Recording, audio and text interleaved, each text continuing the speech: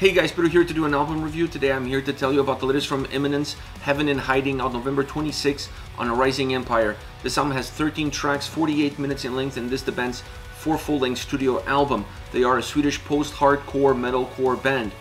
Now, outside of the intro to this record, which was perhaps the softest spot, I wasn't really a fan of how this album gets me started.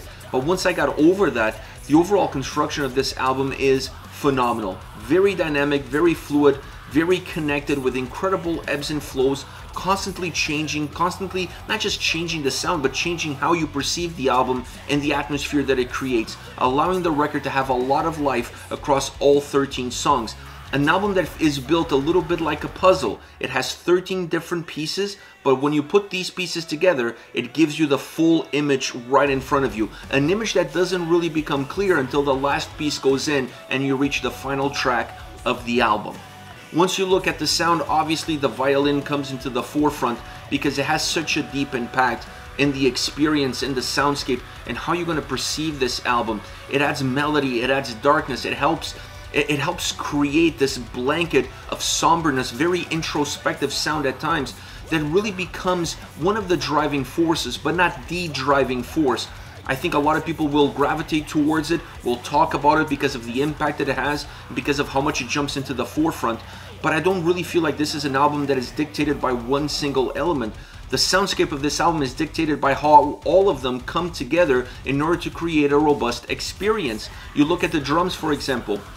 They are heavy, they ground the album, they create a sense of movement, they create a sense of power, they have a great sound. Never throughout the experience of listening to this album do you see the drums overshadowing anything else. They're there to complement the experience, they're not there to be the experience. Almost the same as the violins, but perhaps not as noticeable, a little bit more in the background.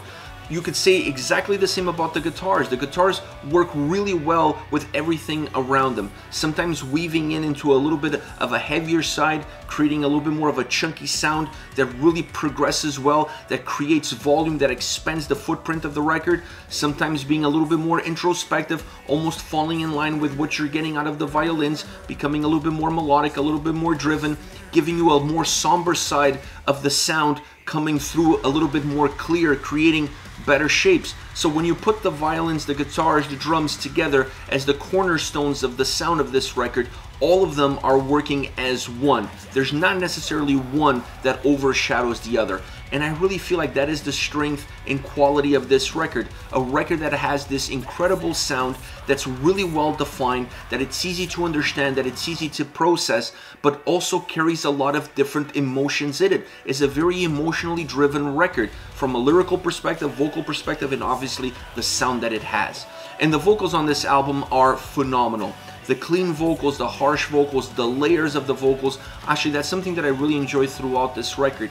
Sometimes wanting to create a sense of intensity, a sense of aggression, a sense of heaviness as far as the vocals are concerned.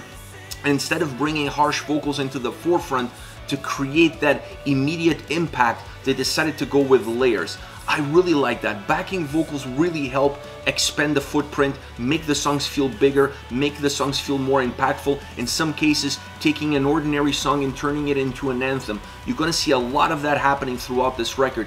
But the vocal choices and the vocal dynamics that this album have to offer really jump into the forefront and become one of the calling cards that this album has in store for the listener. Now, when you look at the overall construction of this album, this is one of those records that's going to be a key album for the year of 2021.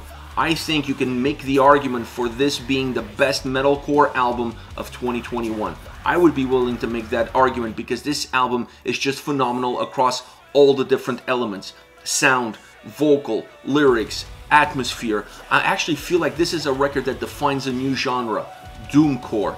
Because when you listen to this album, you see a lot of doom elements in it. You see them in the somber nature of some of the tracks and the lyrical content and how introspective it is. And then you have the core side that makes the record feel more punchy all around. Incredible album, outstanding record from this phenomenal band.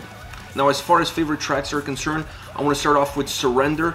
Melodic, heavy, the bass, drums, and guitars really create the sound that is this song. Really chunky, having a lot of volume, allowing the guitars at times to break away from that sound, from that chunkiness, in order to become more melodic, in order to become more driven.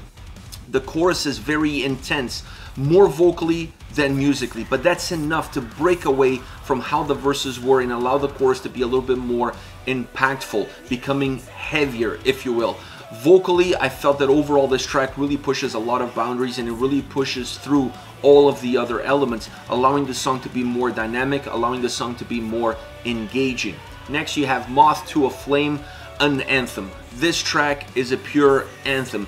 Is an anthem in terms of the sound that it has, the strings, the melodies that comes from the strings, the darkness that comes from it, the blend of heaviness and darkness. How this song moves musically is absolutely phenomenal. It's a gorgeous track from a soundscape perspective, but that anthem vibe really comes from the vocals, using layers, using backing vocals, allowing this to become almost a sing-along song if you're looking at a live setting. This song is a juggernaut in terms of the sound and the vocal performance in it.